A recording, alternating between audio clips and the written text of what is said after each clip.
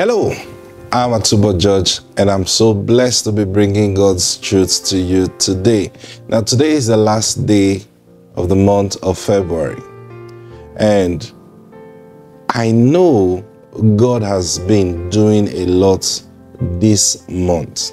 And sometimes people want to see things happen physically.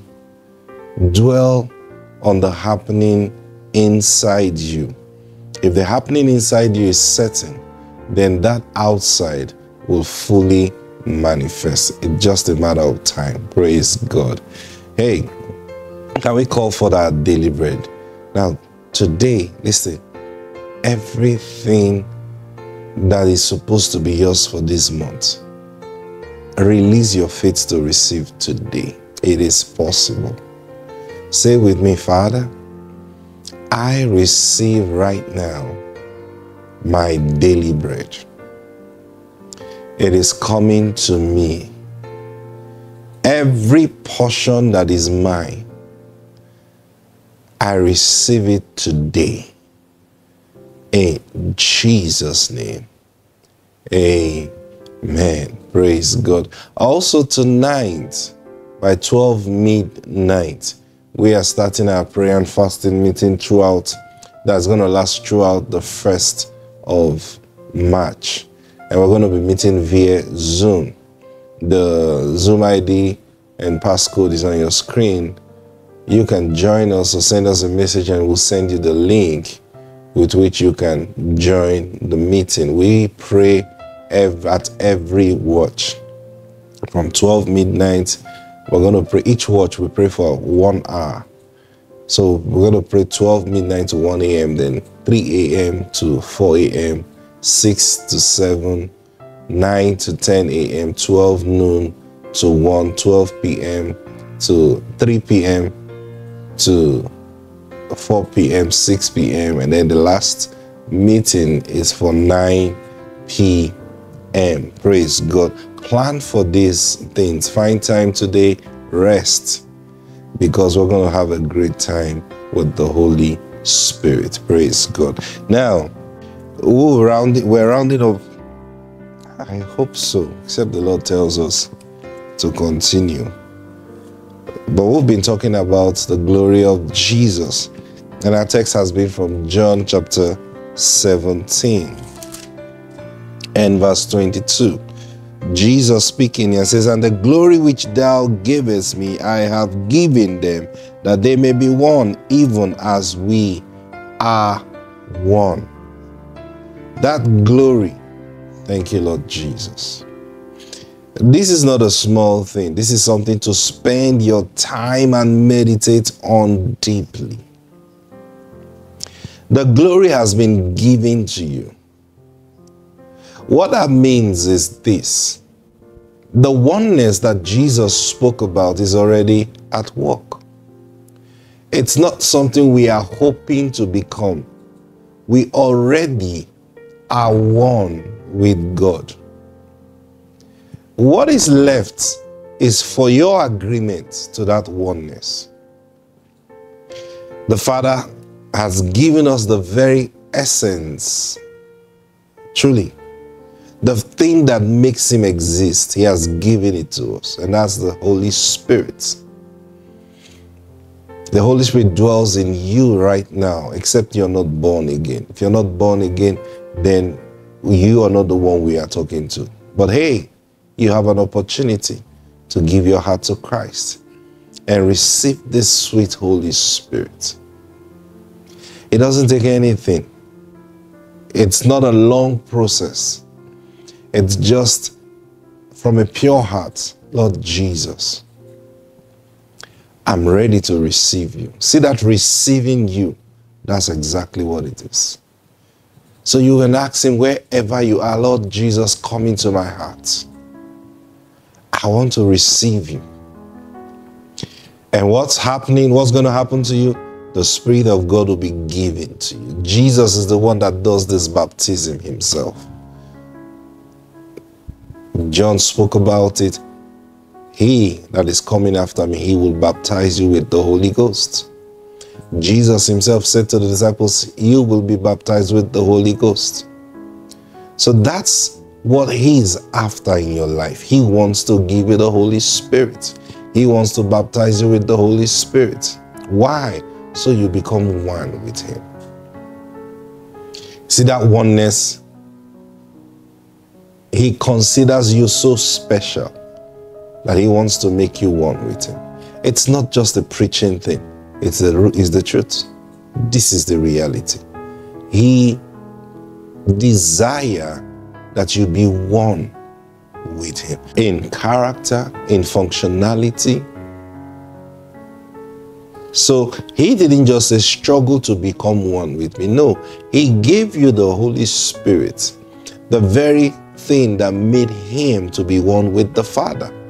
Is what he has given to us that we may be one with him and the Father. Think about it. This should tell you the kind of life you live. This should tell you the kind of things you should begin to release your faith for. This should. See, people don't function in this oneness, not because there is any kind of restriction on God's part. It's because they have not believed.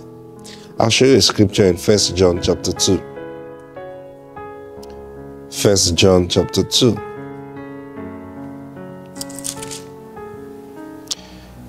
Now watch this now. Now I know you may know the scriptures, but when we emphasize on things like this, I'm trusting the Holy Spirit to speak to you. Now watch this, verse 27, 1 John chapter 2. But the anointing which you have received of him abided in you. Now what's that anointing? This is Christ. But the anointing which you have received of him abided in you, and ye need not that any man teach you. But as the same anointing teacheth you of all things, and is true, and is no lie, and even as he hath taught you, you shall abide in him. Now this sums up the reason why people are not functioning in this oneness. And what does that mean? They are not functioning in the glory. Why? They do not trust that anointing that is in them. What is the anointing? Christ is that anointing. The Holy Ghost is that anointing. Now they don't trust. A lot of God's children don't trust. They don't. They go to church. They do all the things, physical things that they are supposed to do. They follow men. They serve men, which is good, which is wonderful. Because there is no way you'll be walking with Jesus. You won't find yourself serving men. But your service to men is not for men. Your service to men is in response to your service to God. So if you're serving men for the sake of serving men, and you don't see God in the picture clearly, then your service will be in vain. Yeah. Because there is no man that can give you what you really need. Men can only give you according to their ability. But only God can give you that thing that he created fitting for you. So if your service to man is not in response to your service to God, you lose. So you are created to live by the anointing. You are created. That's how God created you. You are made to live by the anointing. If you're not living by the anointing, then you're not living accurately. And now John talking to us here, he says, you ought to live by what the anointing is teaching you. You see? Now, how does he teach you? He discusses with you. He talks to you. He opens your eyes. He opens your understanding. In John chapter 15 verse 3, he says, ye are clean through the words that I have spoken unto you. The Amplified Version is the teachings that I discuss with you. So those moments when you're just lying down, the Spirit of God starts whispering something to you. When understanding begins to come to you. It might be early hours of the morning, it can be when you're driving, it can be whenever. But you just know that words are coming to you. You see what's going on? The anointing is teaching. Now what do? Take to heart every teaching that comes from the anointing. Take it to heart. Put it in your heart. Seal it up. Believe it and walk in it. A lot of people don't believe. A lot of people don't even spend time to receive from the anointing. A lot of people are so distracted. When I say a lot of people, God's children, because they're the ones that carry the anointing. So what use is it carrying the anointing and not letting the anointing to teach you? Or not abiding by the things the anointing teaches you? John said it here, as he has taught you, so you should abide. Not us, stay. How many times you have received teachings from the anointing and men have taught you something completely different from what the anointing has taught you, and then you decide to choose men as against the anointing? Your choice was wrong. Your choice was wrong. Every day of your life, the anointing is ready to teach you. Taking you back to Hebrews and Proverbs chapter 8, it says, I'm there. At every crossroad, I'm there. What is a crossroad? Decision-making time. It says, I'm there. I'm there when you walk by the highway. I'm there. There is no time of your life the anointing will not teach you what to do. None.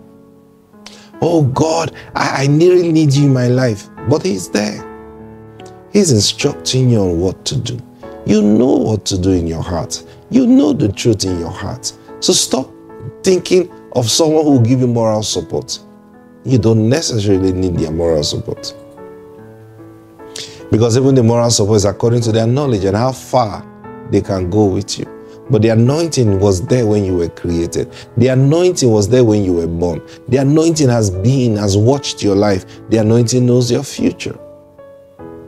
So when the anointing begins to counsel you, when the anointing begins to teach you, He's not teaching you according to what is there today. He's teaching you according to the destiny of your life that God created for you.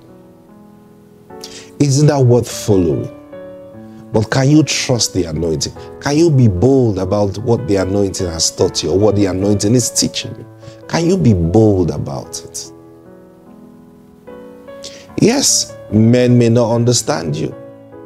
See, the truth is when you walk by the anointing, only few will be able to comprehend what you're doing. Only few will be able to understand you. And that few are few that have the anointing also. So they've experienced the work of the anointing in their life. So when they see it being replicated in another person, they understand it perfectly. They know the modus operandi or they know how the anointing operates. And so when they see the anointing at work, they say, oh, I think I recognize this. Brothers and sisters, if the anointing tells you you are healed, for example, you are healed. There is no other message you need to hear on healing. There is no other word. There is no other prayer you need. Even as the anointing teaches you, so you shall abide in Him. If the anointing tells you you are a success, the anointing will never tell you you're a failure. Why? Because it doesn't create failures. Oh, what if my life is like it's a failure? Because you're not trusting the anointing. Listen to what the anointing is saying. Trust in what He is saying. Believe Him and begin to walk in the truth. Because He will never guide you through a lie. He always guides you in truth. That's what Jesus said. He will guide you into all truth, not some truth, all truth. So everything you desire, everything you need to know, brothers and sisters, name it, the anointing can teach you.